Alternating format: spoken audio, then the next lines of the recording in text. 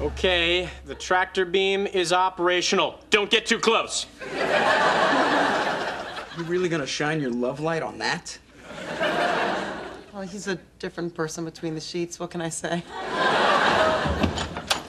Hey, guys. Hey, listen, tomorrow I have this police test on interrogation techniques. I was wondering if I could practice on somebody. Jackie, how about you? Oh, well, no, this is your first time. You're gonna need somebody much more spineless than me. Try Eric. Yeah, it's good thinking. All right, Mr. Foreman, if that is indeed your real name, what did you do on the day of yesterday? You'll never get it out of me, copper. I'm no rat.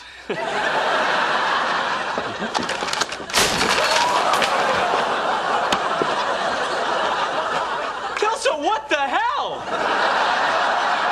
No, just relax, Eric. I'm just doing good cop, bad cop. That was the bad cop, but he's gone now. See, now good cop is here to take care of you. Hey, how you doing, buddy? It's a real shame about what happened to your model. Why don't you tell me what you did yesterday? I came home from the restaurant and spent 6 hours building that model. Excuse me, I'm sorry to interrupt, but what about your encounter at the store with the girl who sells Slurpees? What? Yeah, you remember. She asked why you never call her anymore. You were like... Oh.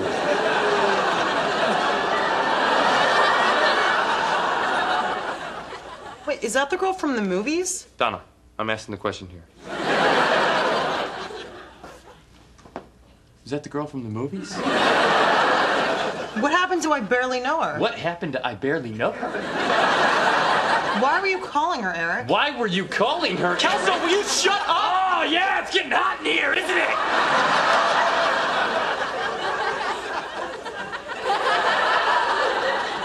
Look, Donna, maybe I kind of know her. Maybe we kind of went out a couple times when you were dating Kelso's brother. Wait, you got other girls besides Donna to go out with you? What is this obsession with the underdog?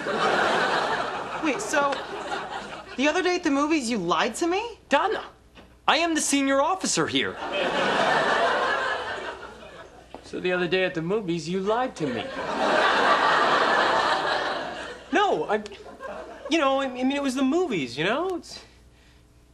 It's all make-believe. Okay, you know what? Don't bother coming over tonight. My sexual tension has been replaced with another familiar emotion.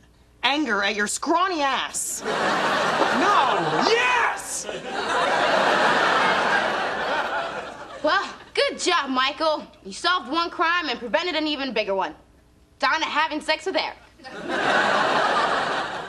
You have the right to remain...